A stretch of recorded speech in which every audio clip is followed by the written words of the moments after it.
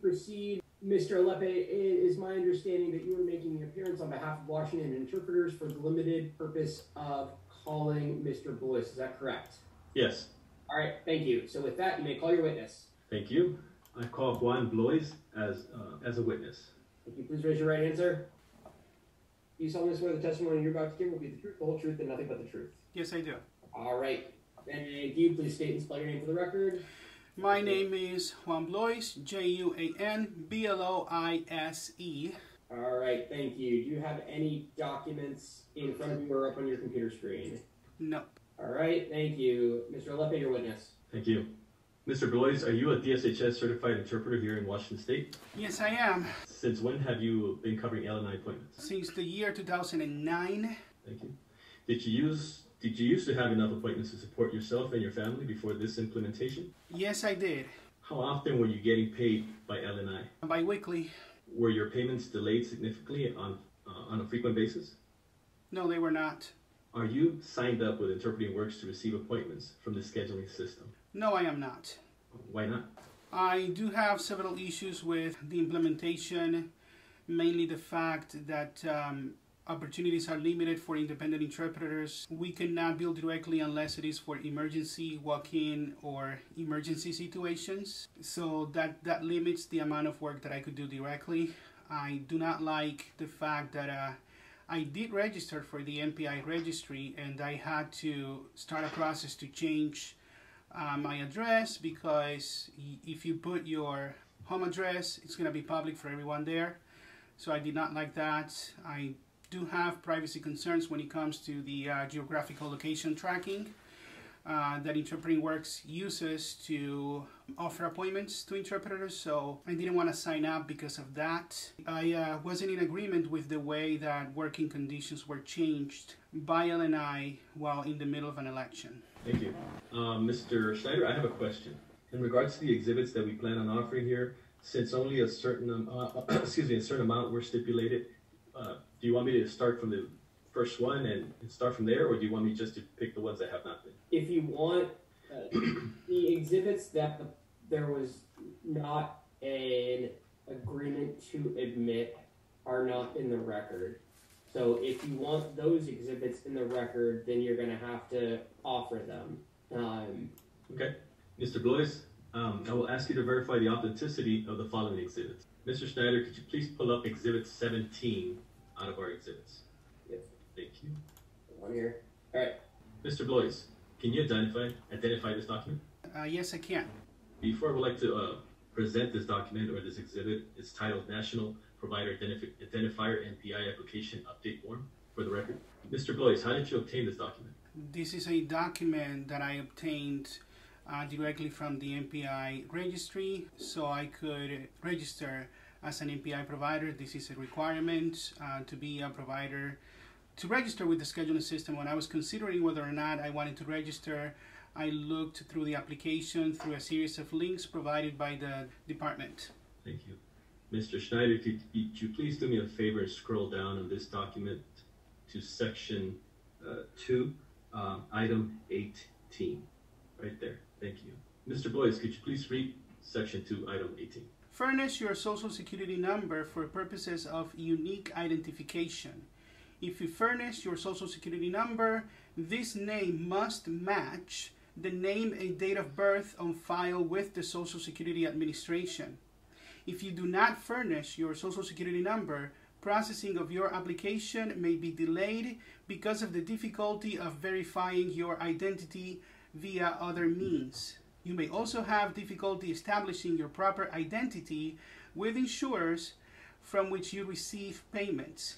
If you are not eligible for a Social Security number or SSN, see item number 19. If you do not furnish your Social Security number, you must furnish 2 proofs of identity with this application form.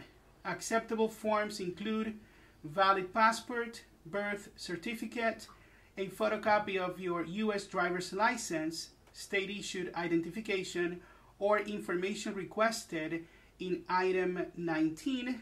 Visas and employer identification cards are not acceptable. Thank you. Mr. Schneider, can you please scroll down just a little bit so we can see item 19? That's good.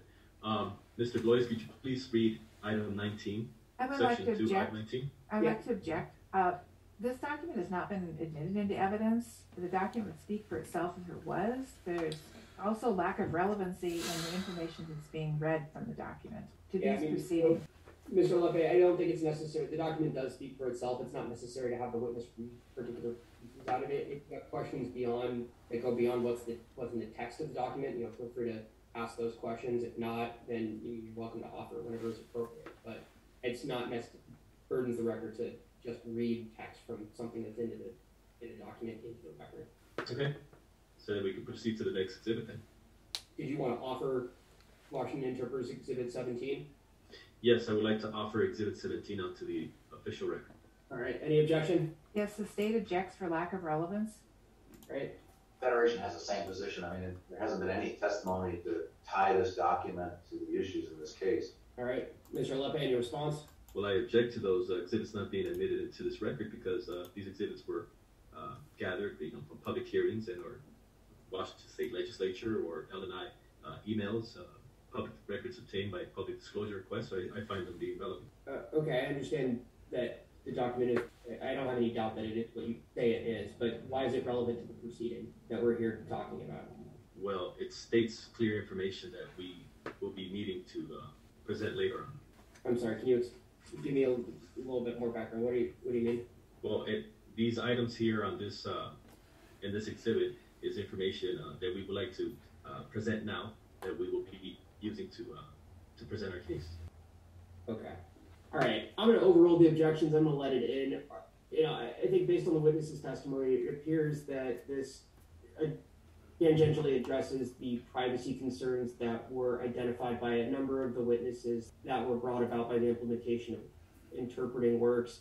And I guess there could be an argument that those, when you're weighing whether the software was something that the employer was required to hold off on implementing, when weighing that decision, I guess it could be relevant to sort of that calculus. So I'll let it in for that.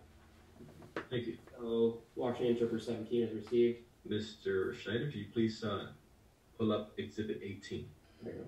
This exhibit is an email from Karen Jost at LNI to Eric Gonzalez, and Mr. Uriel Iniguez is copied from LNI as well, and Susan Campbell. Mr. Bloise, can you identify this document? Yes, I can. What is it? This is a July 30th, 2018 email from LNI employee Karen Jost to an employee of Washington State Labor Council, Eric Gonzalez. Thank you. Therefore, we would like to admit this exhibit into the official record. Any objection? Yes, the state objects as to relevance. Mr. Love? Same. All right. Mr. Lepe, any response? We want to establish this communication that's been ongoing from the very beginning. We want to prove our case using all this information. The communication between the program managers, information that we're going to need moving forward. And I'm sorry, who is Eric Gonzalez again? Mr. Lepe? He's a interpreter, I believe. Okay, give me a second. Let me look through the document. No, Legislative Policy Director, Washington State Labor Council.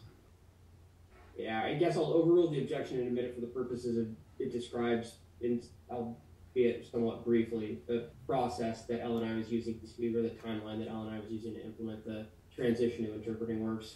Thank you. I would also like to offer this exhibit into the official record, please. Yeah, it's admitted. Mr. Snyder, then can we please pull up exhibit... Wait. I'm sorry, Mr. Snyder, can we have a 5-minute break? I really need to use the bathroom. Yeah, sure. Let's go off the record. All right, let's go back on the record. Mr. Snyder, can you refresh my memory? It was exhibit 18 admitted into the official record? Yes. Thank you. Mr. Snyder, could you please pull up exhibit 19 of our exhibits? Mm-hmm.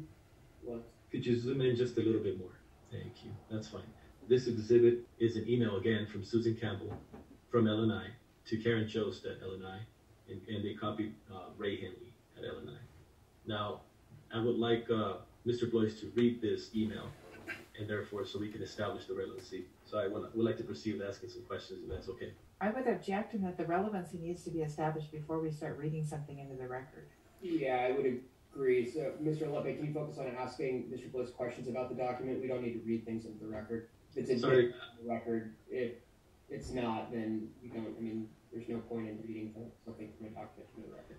I'm not hearing you very well. So, if we could refrain from asking witnesses to read read a document into the record. If you have questions for the witness about the document, that's fine, but I prefer they not read it just read from something in the record. Yes, I have specific questions regarding this document from the witness.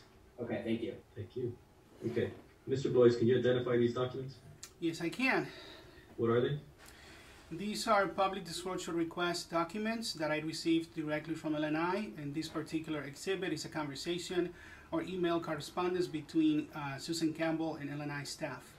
Okay. How did you obtain these documents? Via public disclosure request. They are relevant, so we could establish their process and their processes to deal with the implementation of SSB 6245.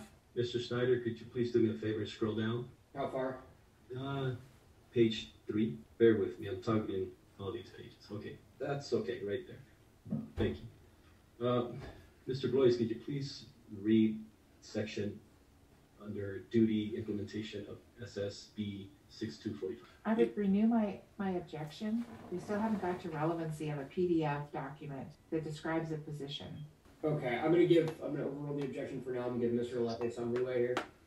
Mr. Bloise, can you answer the question? Okay, so I'm going to be reading duty implementation of SSB 62. Hold on. I'm sorry. I want to take that back. I'm sorry. I misunderstood your question, Mr. Lepe. Please refrain from asking the witness to read documents into the record. It's not necessary. If we admit the document, then the text is in the record. If it's not admitted because it's rejected, then it shouldn't have been. Then the text from the document should not be in the record. So you can ask him questions about it, but please don't ask him to read the document. Understood. Mr. Bloise, can you explain to me this section on duty implementation of SSB 6245? So I can't read it, but what I could say, even though this was a job posting, it talks about the implementation of SSB 6245. It talks about the options that this bill gave LNI that they had to choose from in order to implement their scheduling system. They had 3 options. This is an argument that we have been making from the beginning, and this is the relevancy of this document to show these options. Thank you. Is there anything else you would like to add? No, thanks. I would like to offer this exhibit into the official record, please. Any objection? Yes, that information is provided in numerous other documents, and this is not even an accepted position description form for a person that was actually, or a position that was actually filled. So the relevancy is tenuous at best as to its acceptance as evidence in this proceeding. Mr. Younglow? Yes, as I understand it, the document's being offered to show that in 2018, L&I had options. If that's the purpose, I don't have any objection. All right. So I'm going to overrule the objection, and I'll admit it, although I would agree that the extent the position was not filled, marginal relevance, but there's enough for me to admit it. So with that, Washington Interpreters 19 is received.